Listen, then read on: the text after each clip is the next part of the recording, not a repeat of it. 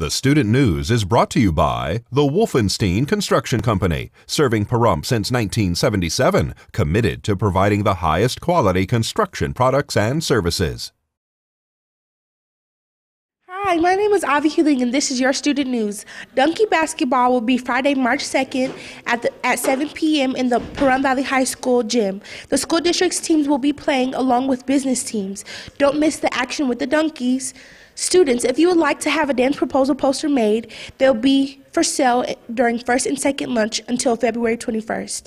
Yearbooks are still on sale for $80. Go to Miss K's room, 226, or jostens.com. Have a happy Valentine's Day. I'm Avi Huling, and that's your Student News.